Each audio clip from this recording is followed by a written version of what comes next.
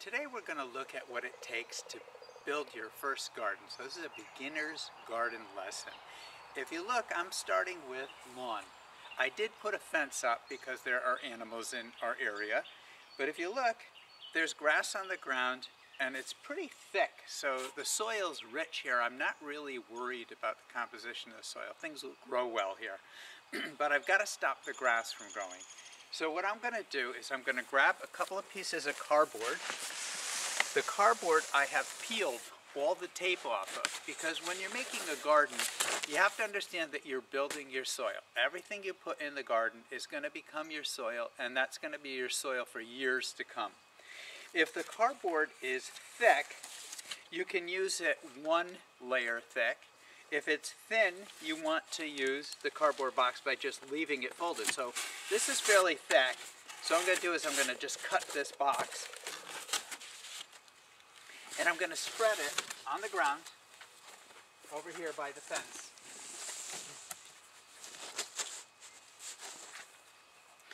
And I'm going to layer cardboard over it, making sure that I overlap the seams.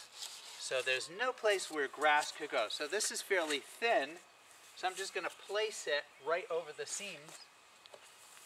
And I'm going to place this one over the seams. And you get the idea. You're going to layer it with about a 6 or 7 inch overlap over your entire garden area. You can see it doesn't take that long to do this.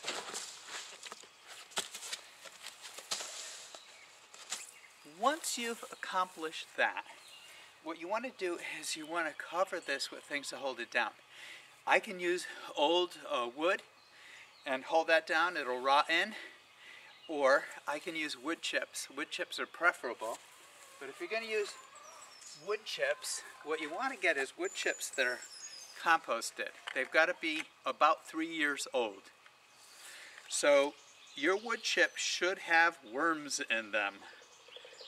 So here's a little critter to show you.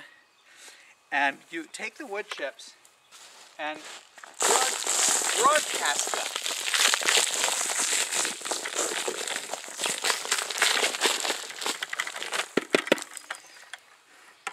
You want your wood chips to be about 1 inch to 2 inches thick. You can't use cedar chips because they're high in acid.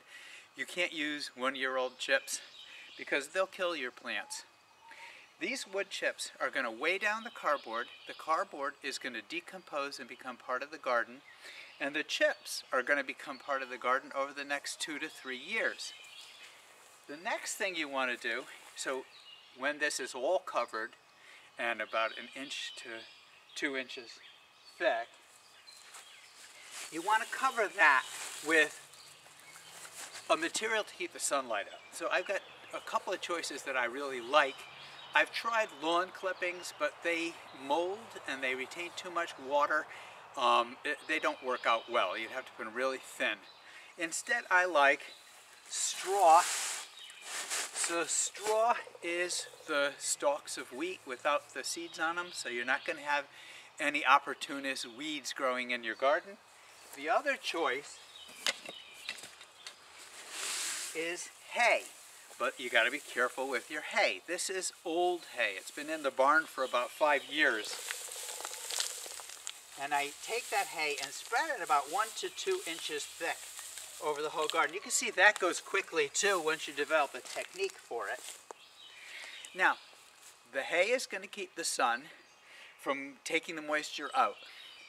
The rest is going to slowly decompose. So you're going to have nice worm castings under there. In my garden last summer, I only had to water twice because it retains all the water and no weeds grow. So this is a very simple way to start a garden. You can do it anywhere. And that's all we're going to do with this. We're going to go move into the garden now and take a look at what it looks like a couple, maybe 3 weeks after you've done that process. And we'll try planting a plant. Okay. Oh, do you want to